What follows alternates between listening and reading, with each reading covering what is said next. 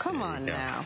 Matchmaking tonight at the Orange County Convention Center, but not for love, but for the love of money. I think which we all share, of course. Yes. Fox 35's Keith Landry is telling us what Florida TechMatch. It is like speed dating for tech startups and larger potential partners. We're talking about the Florida TechMatch held this afternoon at the Orange County Convention Center. 80 local tech startups and small businesses meeting with 27 larger companies that might buy products and services from them to help them grow. They held 15-minute meetings to make their tech pitches. The time now is 2:45. We ask that you please move to your next appointment.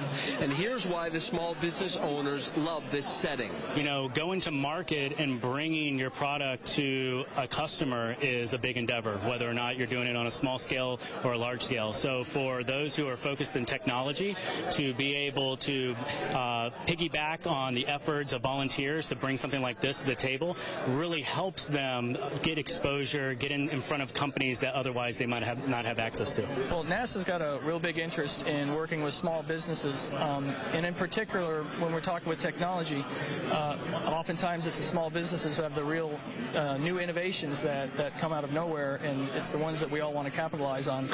So for the space industry, the small businesses are a key player, and that's certainly the case for Kennedy Space Center as well. This is the first time the Florida Tech Match has been held in Orlando, and organizers hope to do it again later this year. At the Orange County Convention Center, Keith Landry, Fox 35 News.